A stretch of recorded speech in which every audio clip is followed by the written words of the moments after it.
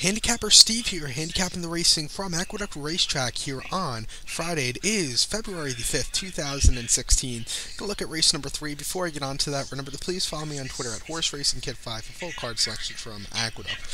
Today's third race, and hopefully the scheduled race program goes forward because rumor has it's going to snow here in New York. I didn't even know it until somebody told me. So we might be getting some snow on Friday. I doubt it personally, but the person who told me says we're getting snow. So, we have 7 horses going to post here. Really good allowance optional claim for 59,000. Fillies, mares, 4-year-olds and upwards. New York breds. Mile 16th on the inner dirt. And there's no way, just looking over these group of horses, not to knock them, but that 7 horse, Wonder Gal, looks very hard to beat. 3 to 5 favorite. Gonna key that horse here on for a 50-cent trifecta on top. Underneath, I'm gonna box the 2-5 for 50 cents. It's gonna cost you $1. In a pick 4, pick 5, I will single the 7 horse for sure. It's just looking over this field, like I said, it's very she is a notch above all the other ones. But number 7, Wonder Gal, 3 to 5. I have Red Ortiz Jr. for Leah Giramonti.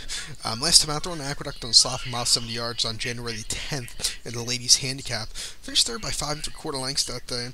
Had a horrible start that day. He just lunged in, bumped, almost fell, basically. Not almost, but and after it was very hard to recover after that. The closest this horse got to the lead was 1.5, was a half length off the lead. That was third by half length off the lead. Really couldn't do anything. Was weakening in the top of the stretch. It was a little bit wide also. Then Aqueduct a mile and 1/8 on November 28th in commonly handicapped grade 3 event that day. Finished third by 7.5 lengths. This horse was near the he was up there, but with the leaders, he was just stalking. Was 4 wide in the upper stretch, was really just weakened again. And then the Empire Distaff handicap at Belmont, mile 16th, October 24th against New York breds. Last time this horse ran against state bred horses. This horse won by 2.5 lengths. It just won easily. Like I said, this horse ran against state bred horses last time out and won. And the horse's last one before that was against state-bred horses back in 2014 in the Limbrook Stakes at Belmont Park, when this horse was only a 2-year-old and won easily by 14.5 lengths. So, facing state-bred horses should really do well here. Actually, this horse ran the Mother Goose earlier this year, finished second by 3 3/4 lengths. Was actually the favorite. And I have to say, this horse just ran on that day. And ran the Breeders' Cup Juvenile Fillies at San Anita last 2 years ago now, 2014. Horse finished third by a length. Listen, catching Take Charge Brandy. This horse was really rallying. So going to go with this one. So recap my bets for race number 3 from Aqueduct Racetrack. Going to go with the 7 horse here. Excuse me. I'm going to key that horse here on top as my top selection. Underneath, going to box 2-5.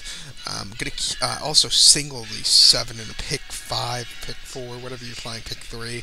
So that's my single also. So good luck to all. Follow me on Twitter at HorseRacingKid5 for my pick 5 ticket. Good luck, everybody.